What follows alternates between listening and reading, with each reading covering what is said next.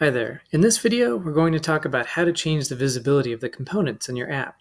Now, by default, any component you add to your app is going to be visible to anyone in any circumstance, but it doesn't have to be that way.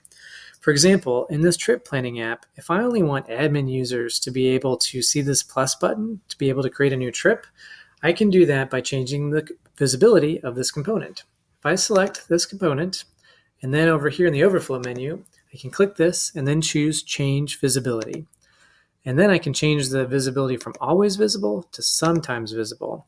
And once I've selected sometimes visible, I can set different logical rules for when and how this button should be visible. So in this example, we can say this will be visible if the logged in user is admin is true. And so now, if I run this app, and I'm logged in with a user who is not an admin, you can see that there's no plus button on my screen. But if I go into my database and change my user record so that they are an admin, like this, and then run the preview again, you can see that now the plus button is visible. Another thing that people commonly use the change visibility option for is for lists that don't have anything in them.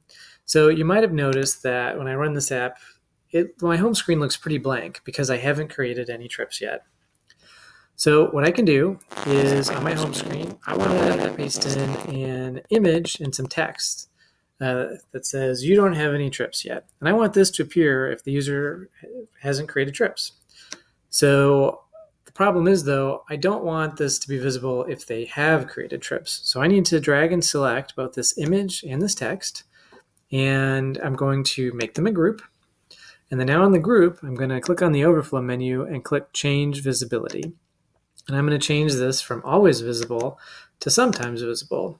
And this group will only be visible if the logged in user's trips count is equal to 0. So just going over that one more time, this group of this image and text will only be visible if the logged in user's trips count is equal to 0. So now, if I run the preview, you can see that we've now got this image and text appearing that says I haven't made any trips yet. So now if I click this plus to make a trip, I can add a new one and do create trip. And now, instead of that image and text, I see my list. And that's it. That's how you can set different visibility rules for any of the components in your app.